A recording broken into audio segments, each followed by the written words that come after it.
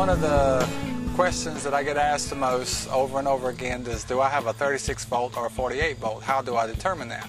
Well, it's fairly simple. If you just look at your batteries, and you have to do this like once a month anyway, is check the water level on your batteries. You're going to pull the top off.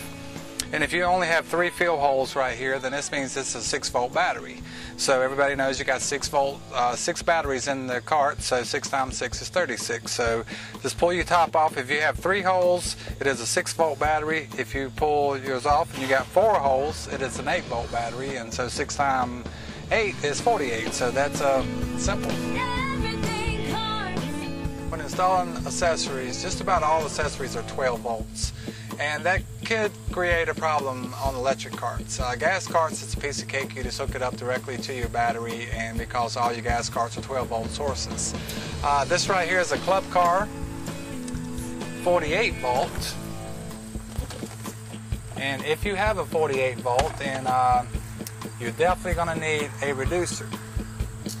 This is our reducer that we have, and it bolts anywhere on the frame that you want it to.